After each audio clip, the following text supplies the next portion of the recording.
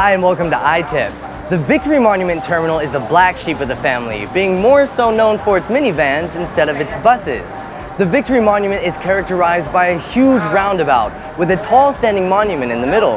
The easiest way to get here is via the BTS Victory Monument, and then take the elevated skywalks to the minivan stops. If you're more of a minivan kind of person, this is the place for you. The huge roundabout is indicative of the direction in which these minivans go, everywhere. However, it doesn't go too far.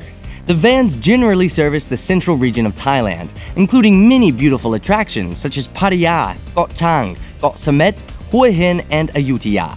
If you want to go to other destinations in Thailand, there is also a bus to Mochit Bus Terminal, which covers more ground.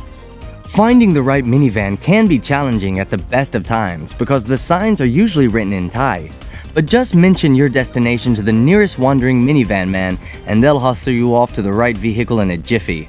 There are also different clusters of minivan stops, so find the ones next to the Century Plaza, which offer the tried, tested, and trusted services. The minivans are a little more expensive than the buses from other bus terminals. Having said that, breakdowns do happen less often, and they are almost always air-conditioned. All fares will fall between 1 and 200 baht, and it also offers minivans to Don Mueang Airport for 30 baht and Suvarnabhumi Airport for 40 baht. As long as you find your way to the right cluster of minivans, everything should be smooth sailing from there. But be wary of ticket vendors trying to sell you tickets for scam trips.